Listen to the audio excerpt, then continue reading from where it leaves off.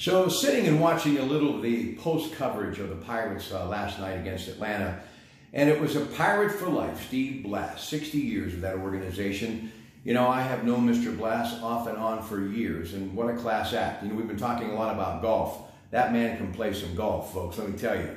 But what I love about Steve Blass is he comes from a very small place in Connecticut, population under 2,000, grew up with some great parents and lived the American dream, and made it to the big leagues with your Pittsburgh Pirates and pitched that Game 7 in the World Series, leaping into the arms of number 7, Bob Robertson.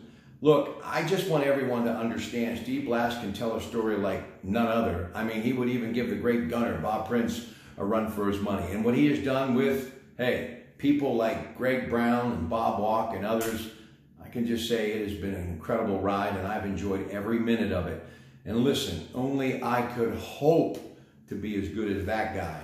He really has become a legend in the broadcast booth. But he's a good human being who cares a lot about people, always out in front, helping charitable organizations. And I know that the Nutting family, along with Frank Coonley, Neil Huntington, Clint Hurdle, everybody involved with the Pirates on and off the field would just like to take time to salute him. But from my heart, I just want to say, I love you, Steve, and you've always been so good to me and so many others in this media.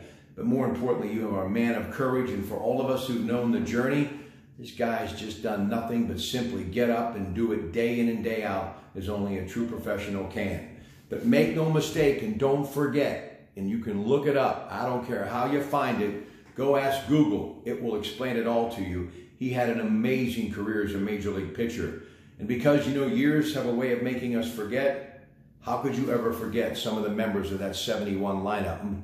Real heroes to me. Bob Robertson, Dave Cash, Jose Pagan, people like, yeah, Maz still there, Richie Hebner, and yes, in your outfield, Al Oliver, Roberto Clemente, and the great Willie Stargell, Manny Sanguine behind the plate, people like Dave Justy, Bob Moose, and of course, number 28, Steve Blass, a Pirate for life.